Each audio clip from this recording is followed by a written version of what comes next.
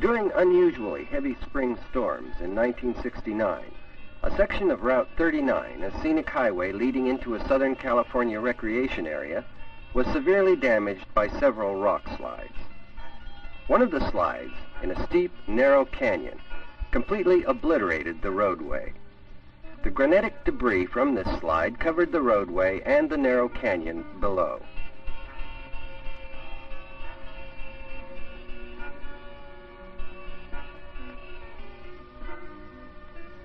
Because of the extent of the slide scar, several conventional methods of repair were at first considered.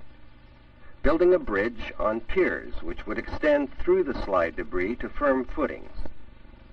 Removing a portion of the slide debris and replacing it with a stabilized fill structure, or building a fill structure on top of the slide debris across the gap in the roadway. After several months of considering and rejecting the conventional methods as being either too disruptive to the area or economically unsound, a Highway Research Board paper appeared. It described a new system of reinforced earthwork reported by a French engineer, Monsieur Henri Vidal. The method provides a means to rebuild the roadway over the slide debris without disruption of the area beyond the already slide-scarred slope. In this mountainous area, use of the reinforced earth construction is particularly adaptable since the recreational aspect of the area requires that the finished fill construction be ecologically pleasing to the highway user. The reinforced earth fill was constructed on top of a random fill embankment founded over the slide debris foundation. A system of surface and subsurface drain pipes was installed to remove surface and seepage water. At the bottom of the slide debris, a tow buttress was built to act as a stabilizing embankment. The overall height of the system is approximately 360 feet. The reinforced earth fill has a maximum height of 55 feet and a length of 528 feet. To understand more about reinforced earth and how it was adapted for Route 39 project, let's look into some of the basic theory elaborated by the transportation laboratory engineers.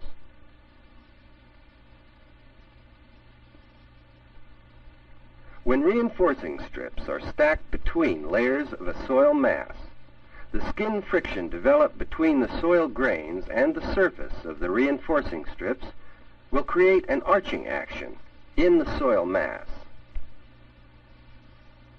The multiple rows of reinforcements will create numerous arching actions in a vertical plane through the soil mass to act as reinforcing wedges, which greatly increase the internal stability of the soil mass.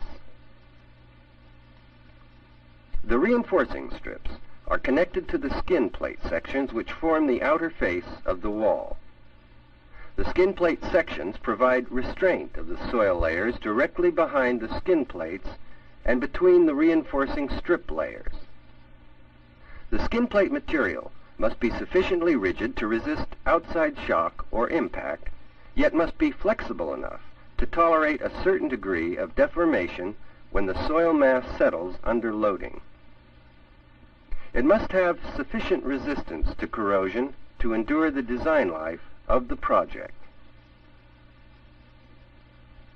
The skin plate shape used by Terra Armée, the French firm, is a semi-elliptical element of galvanized steel, 3 millimeters or 1/8 inch thick, 10 to 13 inches high, and from 36 to 45 feet long.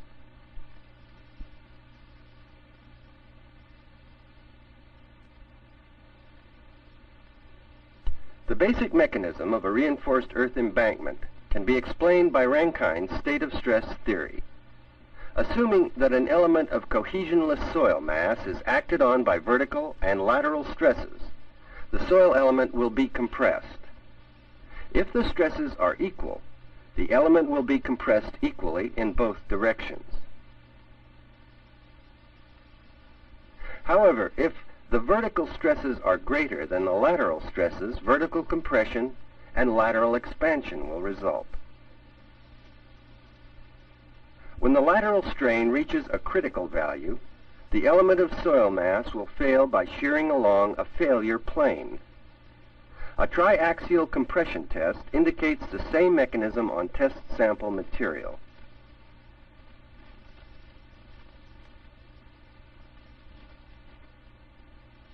The state of stress at imminent failure condition can be described by a Moore diagram in which point A represents the state of stress where sigma 1 equals sigma 2.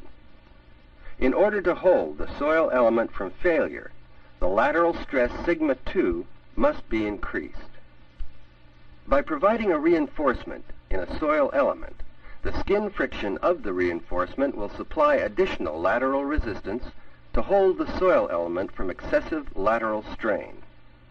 This additional lateral resistance acts as an imaginary end plate at each end of a soil element to prevent failure.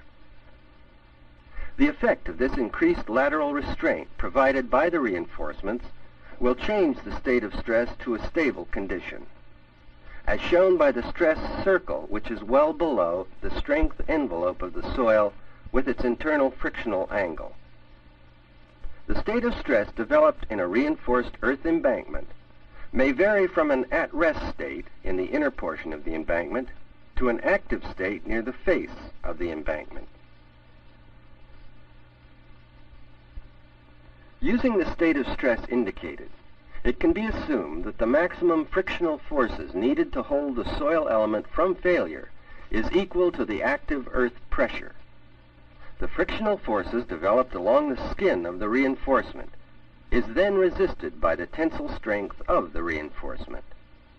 Thus, the reinforcement must have sufficient strength to resist the earth pressure.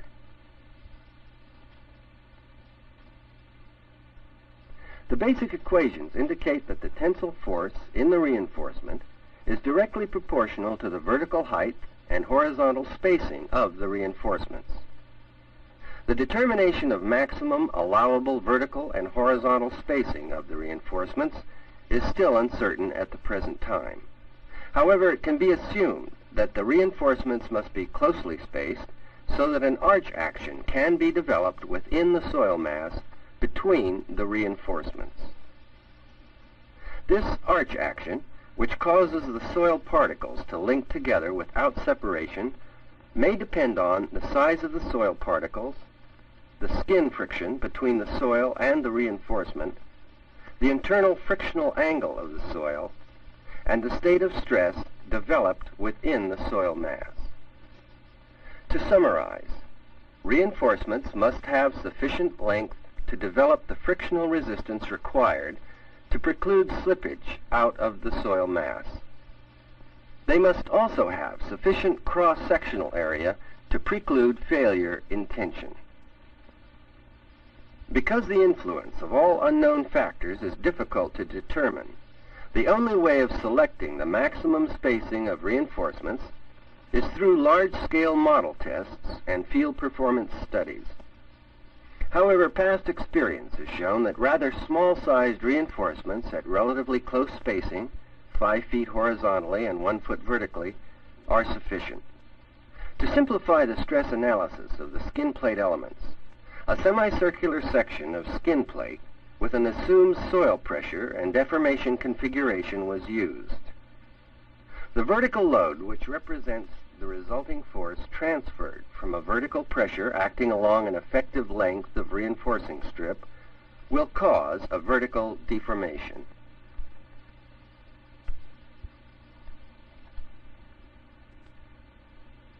The vertical deformation is assumed to have the same magnitude as the settlement of the mass caused by a uniform vertical soil pressure acting on the top and bottom row of reinforcements. When the end connection of the reinforcements to the skin plate is assumed to be hinged, only the vertical load need be solved. However, when the reinforcement connection to the skin plate is considered to be a fixed end connection, an additional unknown, the value of end moment, must be solved. For design purposes, a value of vertical deformation can be estimated from settlements based on field observed data or from previous experience.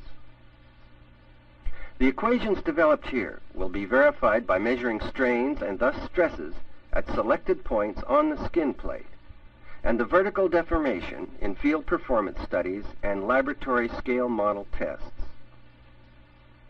As a rule of thumb for safety considerations, the ratio of depth to height of a reinforced earth embankment is suggested to be in the range of 0.8 to 1. The footing for the reinforced earth embankment is recommended to be embedded in an excavated or a backfilled berm to 1/5 the clear height of the reinforced earth embankment. The berm width should be at least 5 feet with an outer slope not steeper than 1.5 to 1. The detailed analysis of this project on Route 39 has been reported in the January 1972 Highway Focus. The durability of the steel reinforcements and the skin plate material is one of the major concerns in design of reinforced earth structures. In general, the life expectancy of the steel strips is governed by the rate of metal loss due to corrosion. R.F. Stratful, Transportation Laboratory Corrosion Engineer, has developed a method for estimating relative soil corrosivity, combining the relative influences of the hydrogen ion concentration, pH, and the resistivity of the soil. The chart shows the relationship between corrosion rate, the soil resistivity, ohms per centimeter, and the pH value for acid soils and alkaline soils. A thorough investigation of soil samples and the corrosive environment for a given construction site is strongly recommended. Laboratory and field soil tests should be conducted to determine the various factors which affect corrosion. Total thickness of reinforcement should allow for the estimated corrosion losses within the design life of the facility. In certain cases, should the construction soil prove to be excessively corrosive, cathodic protection should be considered. Reconstruction at the slide area on Route 39 began in November 1971 with the partial stripping and compaction of the bottom of the slide debris for placement of a stabilizing toe buttress.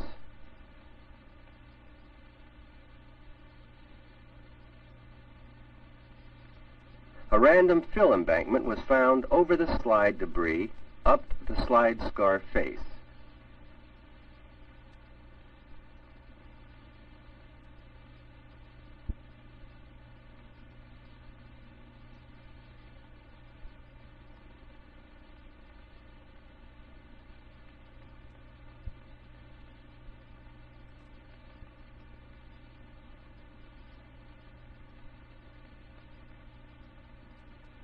Fill material for the random fill embankment was excavated from a borrow site, 1½ miles from the construction site.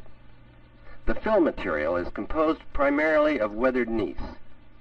Laboratory tests indicated an internal frictional angle of 40 degrees.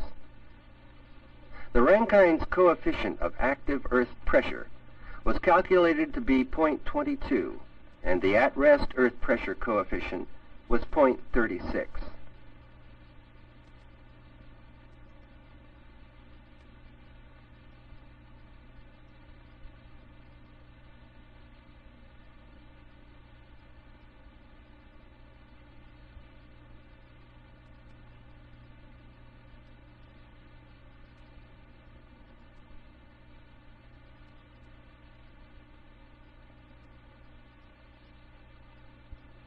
Skin friction laboratory tests on the reinforcement steel were conducted using a specially designed shear box. A skin frictional angle of 31 degrees was found between the soil and the steel reinforcement strip.